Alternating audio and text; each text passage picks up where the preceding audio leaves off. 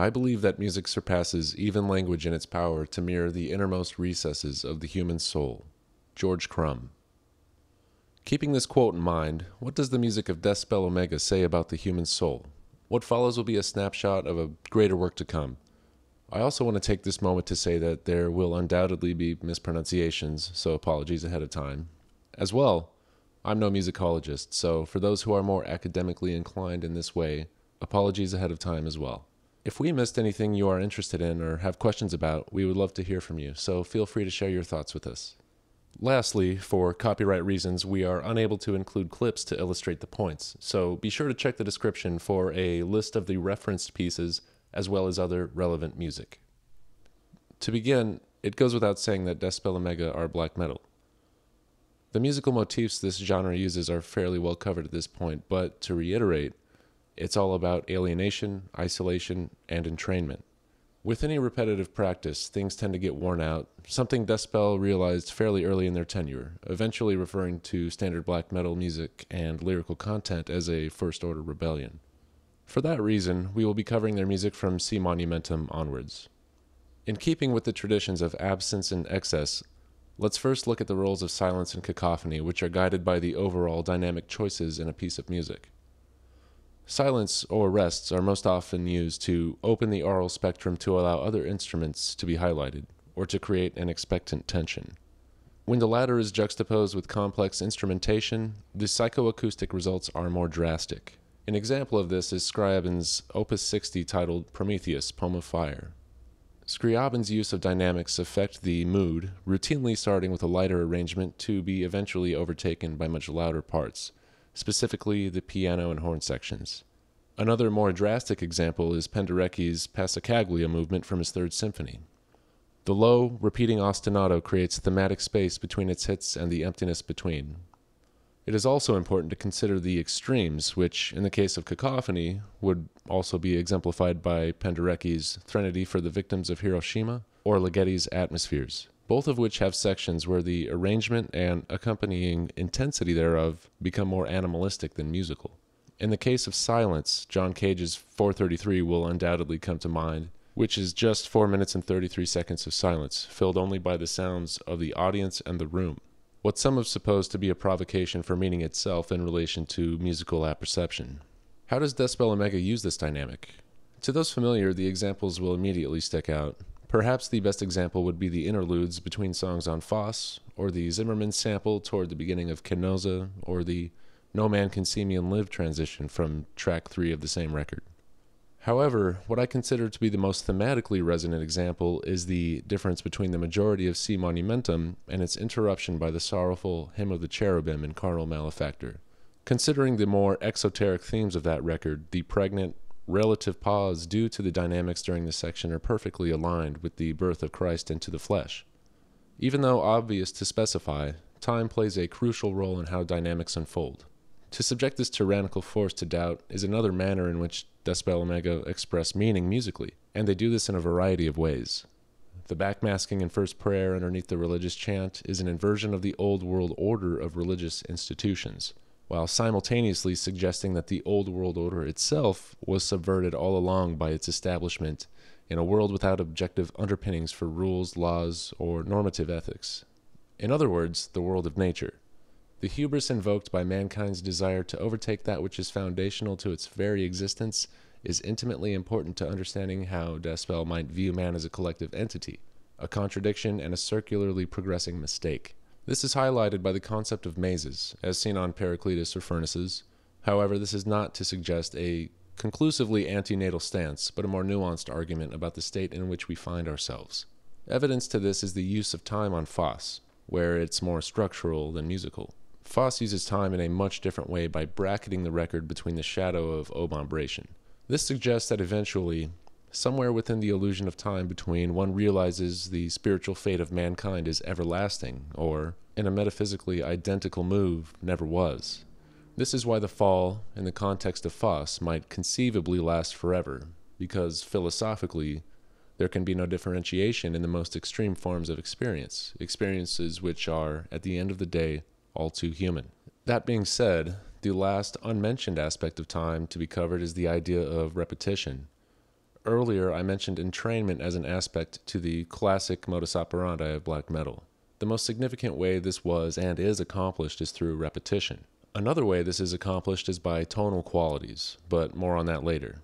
As far as repetition, perhaps the best example of this can be heard in the instrumental works by Burzum, such as Der Tod Wuotans or Tomhet, but this has many counterparts in classical music as well. Consider the piece Chromatic Canon by James Tenney, a minimalist work that moves two pianos through shifting sections that seem to dissonantly blend one into the next in a quasi-serialist gleam. The effect this has on the listener is one of being pulled into its tide. Not surprisingly, the piece is dedicated to the minimalist landmark Steve Reich, whose work Piano Phase is the quintessential example of this theory of composition. Therein, Reich plays a single piano phrase over each other simultaneously, one of which is only slightly slower. The effect this has is an ever-changing rhythm and accentuation of different sections of the phrase. Listening to this piece is like watching sand cymatically form different shapes on a flat plane in response to an increasing frequency. Lastly, the Leo section from George Crumb's second volume of Makrokosmos, titled The Magic Circle of Infinity, uses a cyclically repeating motif that is only repeated a few times but feels as though it could continue indefinitely. The thing all the aforementioned pieces share is the closer focus on time and its passage. However, through the repetitions and resulting accents and undulations, the Lorcan, quote, broken arches where time suffers, end quote, become the foci, breaking the entrainment provided, but also further dragging the listener into its subtle tyranny. Now, consider the sections in Deathspell's music where this theoretical approach takes precedent, such as the length of the section from the beginning of Diabolus Absconditus, specifically the slowly altered approach and performance during the guitar arpeggiation. This supports the themes of that piece, the slowly coming to be not in the gaze of the Edwardian sacred vulva or the psychotropic apprehension of insistent sounds to be further manifest. The repeating motif of epiclesis 2 and apokatastasis panton suggest an expiration of time and descent to whatever comes afterward, especially in the latter's cyclical disintegration and the ontological expression given by the descending bass line. In a Hegelian sense, mustn't the inverse negate and re-establish itself by also holding true the same qualities in spite of its performative opposition? In other words, instead of repetitive ostinatos or motifs, could not a single ringing tone or note accomplish the same entraining qualities? This does happen to contain a similar temporal tyranny, such as in the case of ambient, drone, or some contemporary classical music, to name a few examples. The song with the Tony Conrad collaboration with Hangedup titled Principles, which has a single, double-tracked, therefore slightly wavering note, which continues throughout the entirety of the song, holding it all together while the drums and effects threaten to destroy it. As well, the first movement from the Scelsi symphony Aion uses notes held at length to expectant effect. It's a wonderful piece, and although an example of many things we're talking about today, it truly shines when it comes to this aspect. Listening to the entirety of Aion gives one the impression of traversing colossal distances of time. As well, the fantastic Morton Feldman album Rothko Chapel, the granular synthesis of Stars of the Lid, and the droning tectonics of Sun and Hive Mind each hold similar qualities. But why is it important to bring this up, as Deathspell Omega mostly engage with busier, more complex music? While this is true in aggregate, there are certainly moments of suspension such as Sallow Vision, the bass and root in general on First Prayer, the interludes on Foss, and so on. While it may seem like the preceding thoughts are simply dynamics by another name, there is a sonically meta-theoretical application going on. In following the lyrics, the music must hold its own weight thematically.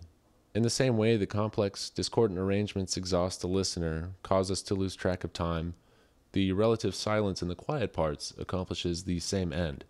Surely time is not there to simply be erased or that from which we are entrained away. Time is also extremely important for Deathspell, insofar as it's required for a story to unfold, both for us, but also as an independent, objective narrative unavailable to us directly. The music is the same, in its reliance upon time and commitment to remove time by its own principles. A perfected expression of this notion can be found in the glissandi-laden piece from Gloria Coates' Ninth Symphony, titled Homage to Van Gogh. The entraining qualities of Coates' work is twofold, repetition and tonality, which is accomplished by mixing the timbral qualities of the various instruments with a universal theory of performance. In its apprehension, the work is Pendereckian in its animalism, yet in complete opposition to the latter's commonly referenced style. But how is this possible?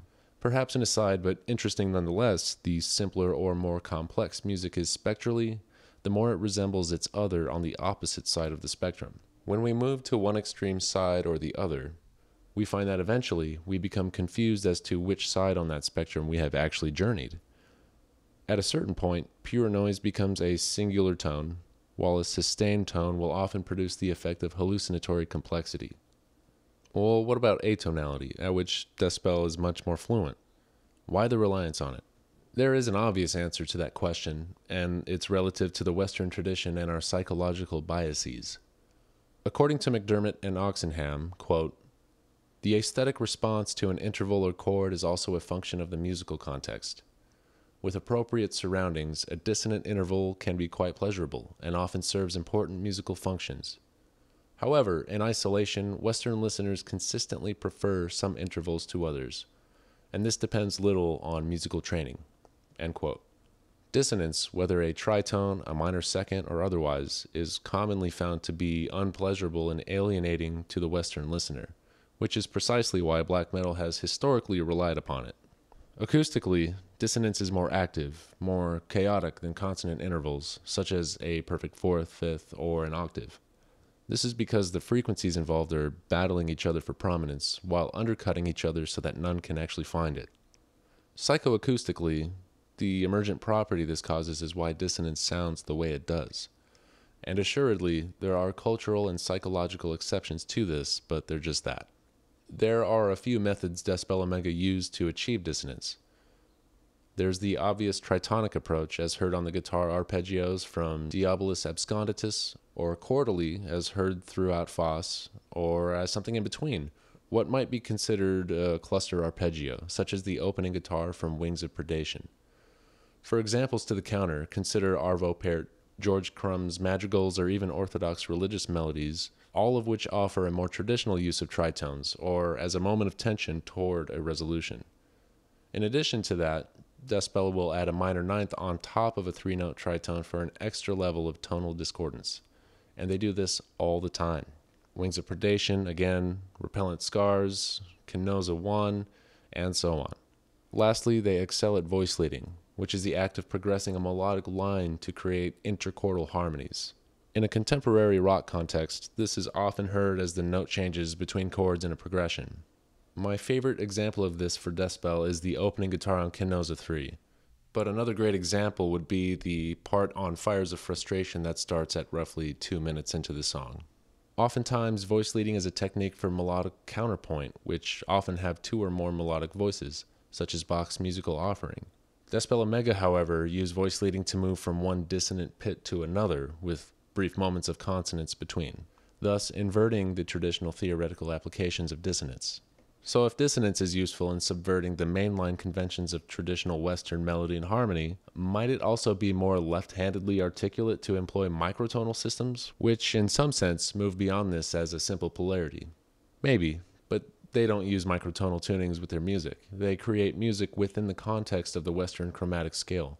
That being said, there is an argument to be made about what we mean by microtonal. One could say that some of the composers mentioned thus far are microtonal, insofar as Coates, Ligeti, and Penderecki, to name a few, use glissandi and other techniques to hit emotional depths between the 12 notes we commonly experience. There is a difference, though, between that and figures like Charles Ives, Ivan Vishnegradsky, or Adam Kalmbach, who actively use or used microtonal tunings to explore some of these deeper places. This is, in a symbolic way, why Deathspell Omega sampled Vishnegradsky on Foss, considering the themes of that record. That being said, there are some moments of a soft microtonality. On some songs, there is a sense of improvisation that isn't directly apparent. The musicological term for this is indeterminacy, meaning that spots in a composition are left intentionally open so performers can inject their own subjectivity into it, which yields, according to John Cage, quote, "the ability of a piece to be performed in substantially different ways," end quote. This is most readily apparent on the Foss record, specifically on the Repellent Scars of Abandon and Election, where certain parts are played slightly differently each time around, giving a sense of the uncanny to the listener and inserting something of a psychological microtonality as the listener attempts to understand why it's not quite right. As it happens to be, another great example of this is Aretha Franklin's version of Chain of Fools, where the guitar plays something a little differently every time around. As well, Deathspell Omega used a lot of bends while playing chords and arpeggios, which detunes the guitar and gives the music an animalistic feel, much in the same way Portal evokes the Lovecraftian by their technique with bends. There's also other ways that have to do with guitar effects and overall production approaches that detune the guitar, which have been misunderstood as microtonal. Even though only proximally related to a musical interpretation, the production of a record is, especially in the case of Deathspell Omega, an aspect of the music that is just as important to the themes of their work. Firstly, it's important to understand what is meant by production. For our purposes, it means the technical choices and aspects of the recording, mixing, and/or mastering processes of creating music for widespread release, as opposed to the creative direction of the music itself. So there is no producer per se with what we're talking about, except the band itself for all intents and purposes. A thematic statement itself worth extracting. Consider the production from Si Monumentum, its lower quality reminiscent of the lower worldly sphere in which, in the same context as the lyrics, the music finds its target audience. Additionally, the phaser effect on the guitar on Diabolus Absconditus, the muddiness of the mix on Foss, and the analog approach to Furnaces are all thematic choices, heightening the respective concepts with which those records are engaging. An outside example of using production as an effect, as well as the overall delivery and interpretation of a piece, would be something like Alvin Lucier's I Am Sitting in a Room. In this piece of experimental minimalism, Lucier recorded himself saying a sentence, then playing it back in a particular room and re-recording, doing this over and over until what's left is the standing waves of resonance, highlighting not the audio itself, but how it interacts with the space. David Byrne makes the point in his book, How Music Works, that music is often created for particular spaces, as in the case of religious music in large cathedrals, punk rock in small clubs, and so on. Deathspell Omega's musical space is, if anything discrete, the studio. However, the telos is the listener, thus the music is not meant to stay in the studio, but engage with a wide variety of possible spaces. What is important is the manner in which they choose to record, such as the Furnaces of Palingenesia, or what they choose to record, such as the instrumentation or samples they include. In the case of Furnaces, it was recorded live in the studio to analog equipment. The result of this choice yields a particular frenetic and immediate quality, mirroring, once again, the themes behind the lyrics. This leaves the music, to borrow the words of the band, concrete, material, palpable, contemporary. We mentioned before the Vizhnegrodsky sample from Foss, but that, along with the low drone sweeps, laughter in the background, and other vocal samples such as choirs, all point toward the meaning they are trying to convey. The most obvious hallmark from Foss is the arrangement itself, the chaotic wall of music suggesting a similar chaos within the heart of the one falling. When it comes to instrumentation, that is a potentially wide and subjective area to explore, so we're just going to focus on a couple things we find interesting in this episode: the use of horns and the vocals. The symbolic role of horns has a long history. There are many reasons horns were blown, such as the pronouncement of an arrival of some kind, a declaration of war, or manner of intimidation during war, such as the German Stuka siren, the announcement of a sacrifice, or the signaling of the beginning of something, such as a hunt. In terms of an arrival, we see this all over the Bible, such as the coming of the Son of Man or some other divine being. This serves to auditorily rupture the sonic space, to the extent that there is a significant difference worth attention. The Hebrews used horns for a variety of reasons, such as the blasting of the shofar horn during Rosh Hashanah or during a funerary rite. During war, the intimidation factor serves the same purpose as the announcement of a divine being. There is about to be an actionable difference in how people are reacting to their space after the horn has stopped blowing. In this way, the use of a horn engenders expectation or difference. The correlation of divinity and violence here is not a mistake, as, in the words of Baudrillard via Roderick, war is real if anything is. What is angelic confrontation but a war against one's senses? In one interpretation, that is what the music of Deathspell Omega represents. It's a symbolic announcement of things to come, of a being worthy of attention as a force of change, and so on. Concerning vocals, the use of choirs is important wherever they are used. Their use on Si Monumentum suggests the intermingling of the sacred and the profane, the divine and the filthy, a la base materialism and the Schellingian unground. The effect of this is a coinciding positing of the spirit and eruption of its power in the physical. For Canosa and Foss, choirs are a Dionysian expression of madness and ecstasy, and the rupture of non-knowledge. This highlights the same notion, but only shifts the relative perspective. For example, on C Monumentum, the focus is the homogeneous earth as monument, while on Foss it's toward the dissolution of the self and the heterogeneous. Like musical arrangement and its abuse, these uses of traditionally styled vocals are dependent upon Western culture and history. However, the style of the main vocal sections are a relatively new development in music. A lot has been said about the vocals in heavy music, the evolution and instrumental necessity of the progression from clean singing to the prominent styles now in use.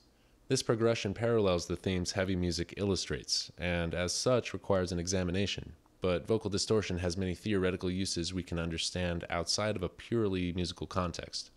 Consider the experimental group Current 93. A couple examples are the record Nature Unveiled and the song I Have a Special Plan for This World.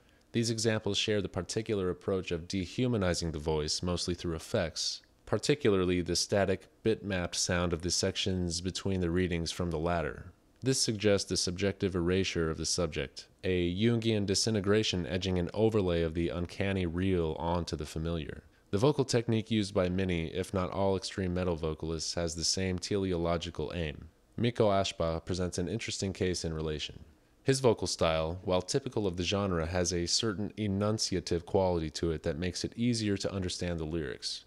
This narratory technique checks off the subjective erasure and dehumanization boxes, but leaves a sense of agency and will on the part of the vocals, giving the listener the sense of an outsideness entering into the world of action.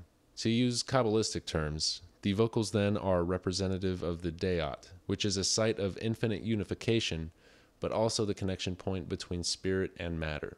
It is also useful to differentiate between the vocal styles used, and there are 5 main points of differentiation: whispered, spoken, tortured, shouted, and the main approach we just covered.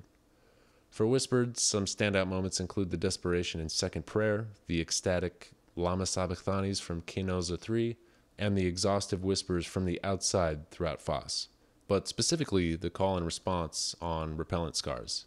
Spoken vocal parts suggest moments of thematic importance, such as dearth or the sample at the beginning of Diabolus Absconditus. Tortured vocals are perhaps the most frenzied form of humanistic expression, to the extent that the fragility of the human body and mind in relation to the realizations given forth via bataille, etc., play a central role in the discourse. Most notably, the last of these words section during A Chore for the Lost expresses this. Contrarily, shouted vocals represent an attempted shoring up of human strength, such as the second and third prayers and the second obombration. To end, the topics we have covered in exploring the aforementioned musical and vocal qualities all pull the listener towards the themes presented by Deathspell Omega. The main point here is the universality of that pull, or entrainment, which is, in turn, yet another meta-narrative the band uses to get its message across. As an agent interacting with a powerful and/or all-pervasive force such as capital, evil, impossibility, and so on, there is a particular bringing into and left behindness that is imperative to their ability to exist in the first place. This is the concern for, as stated in the first Bardo methodology interview, quote, the conduit, man, and his biotope, this planet, end quote. The battalion necessity and promise via sovereignty and impossibility is, as such, for the human. In any instance of entrainment, one is locking into, or more accurately, becoming entrapped by an environmental force. At this time, let's revisit the George Crumb quote from the beginning. I believe that music surpasses even language in its power to mirror the innermost recesses of the human soul.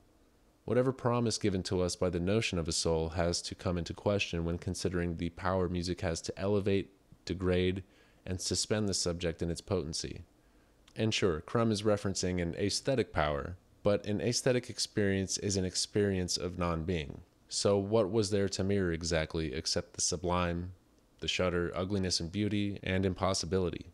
In another word, silence. It's this silence, ironically apprehended by hearing in this case, of physical phenomena which entrain us into its aesthetic gravity, giving an exuberant yet brief glimpse into a timelessness without us.